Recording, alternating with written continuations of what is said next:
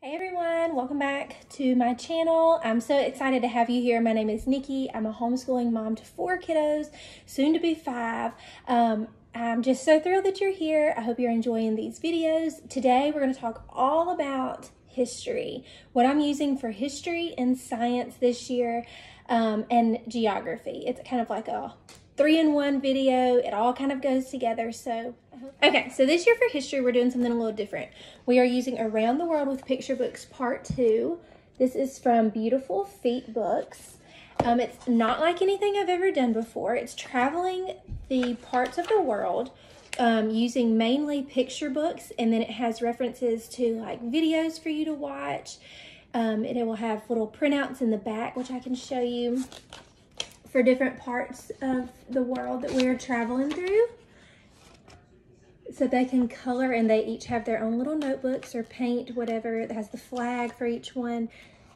Just really different, but very detailed descriptions of each of these countries. So we will be visiting France, Spain, Holland, Italy, Sweden, Denmark, Great Britain, Ecuador, Brazil, Peru, Chile.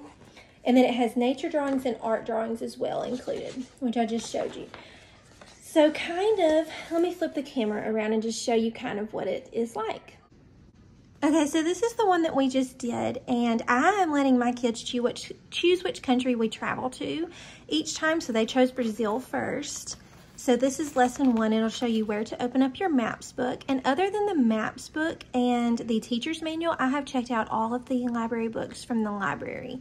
I did not purchase any of the books to go along with this curriculum. So here's the library connection. So I just checked all these out from the library, and it gives you the title and just a short description on the book to connect it back to Brazil. Over here, this was some of our favorite parts of the study. These are what I was showing you in the back of the book. So I just made copies for all my kids. And as we watched different videos and read different descriptions on the animals and the country, they colored and painted these items. Let's see, I think I have an example. Here's an example of what we did with one of them, just to give you a little idea. And then this is our favorite part. I think this is also a great way to get Dad involved, is the cooking. So at the end of each chapter, there is a recipe. So the Brazilian cuisine, we have not made the meal, but we are about to make the cheesecake, and I'm super excited about that. So I just thought this was a fun way to include the dad of the family. Sometimes I feel like they get left out, and this is a great way to bring the family all together for this. But just a little more in detail to look at some of the back. So it has the art, different ones from each country. And like I said, I'm just scanning and making copies of these.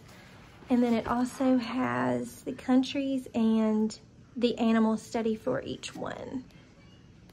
So this has just been a great option for us so far. Okay, so that's just a glimpse inside of this beautiful book. We are also using this book, Our World, to go along with it.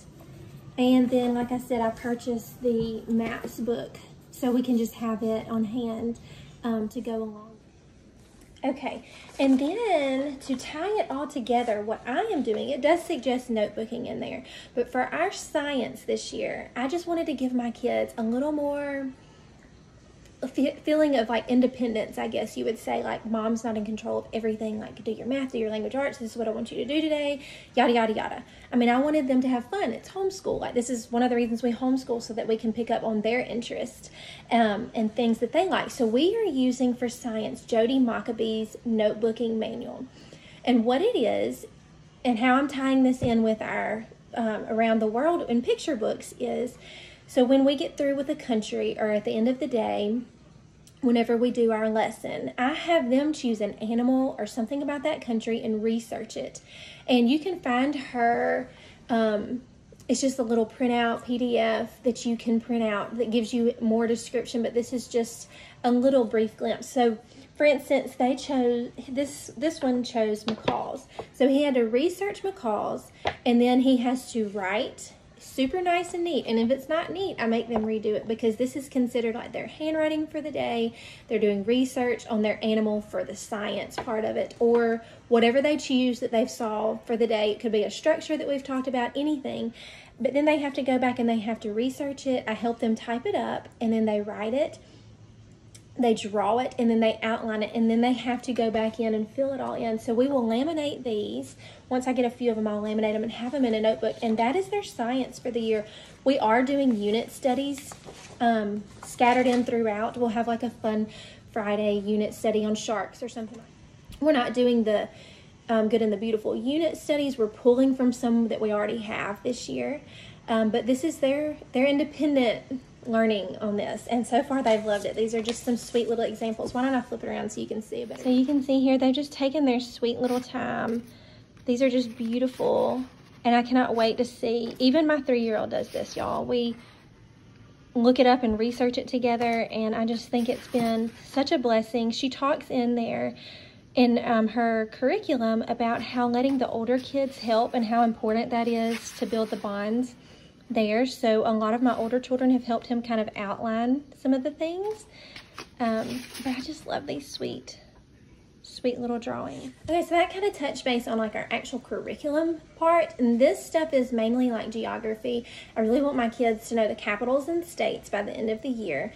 Even I think my littlest, I think he could do it. I think he can just memorize things, and the younger they are when they start, I feel like they just will get it better. So I'm going to show you now just some fun resources that I have that I'll either stick in our morning basket, or I'll have on the table for like morning warm-ups to keep them busy while I teach preschool, and then me and the preschooler will go over them together.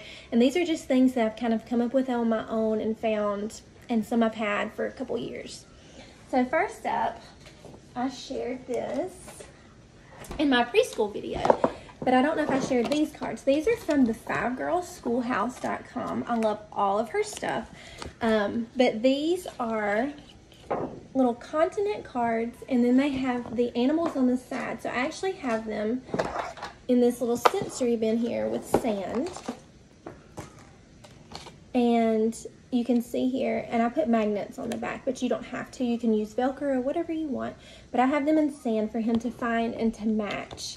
For the older kids, a lot of times while I'm reading, I will pull out some Play-Doh and have them outline this. And we have a bucket of animals, and I will have them find the animals and place them on here. So it's even a way to get the older ones involved and working alongside the little ones in certain things. So for him specifically, they have these sheets, the animals in the different countries, so it doesn't have the continents on each page. And then, like I said, I have a sensory bin with all of the animals in it that I will like stand up when it's ready to use, and he'll just match them to the picture. But I just think that these are so great, and it's just a fun little activity. Okay. Also from the 5girlschoolhouse.com, she has matched the capitals to the states. And so I just have all the little states and capitals cut out here, and so she'll just go, he or she will just go and match it. And so this is another just reference in their mind, capitals and states. Okay, and then just so that where they're learning where the different states are, I have these printouts that I got from MrPrintables.com. I think this is a free one, and I just printed them out and laminated them. And then these little Visa pens, I just let them trace them. This one's actually traced still from last year. And as they trace them, I'm sure they're reading, you know, the states and where they are. So when we look up on our big map, it just kind of helps them say, oh no, Texas is down here, you know. Just get an idea and feel for where the states and capitals are. And then we also have, very similar to that, this larger scale map. You can actually put this on the wall, but I just have it rolled up, and they do the same thing with this. They just trace the states and go over where they are in their minds. And then we have, I'm sure y'all have seen this a million times. Let me get this little stack up here. Sorry, it just started raining and the lighting is a little breaker. I'm gonna see if I can move it up and make it brighter. There we go. Okay, so I'm sure that y'all have all seen the felt map that Target has like every year that has like the different landmarks that go on it. So we have this. This is just another fun resource. Like I said, I'm really focusing a lot on the states and capitals this year in the U.S. I want them to have a better, just understanding of what goes on in each state and where it is. This I found at the Dollar Tree. So as we do the states and we learn about them, we'll pick a different state each day. This is another fun find from the Dollar Tree or Target, I believe. I got this last year, but it just shows the state and some fun facts about it. We'll color in the state as we learn about it. I thought that would be fun. Another fun resource for the United States are the Draw Right Now books.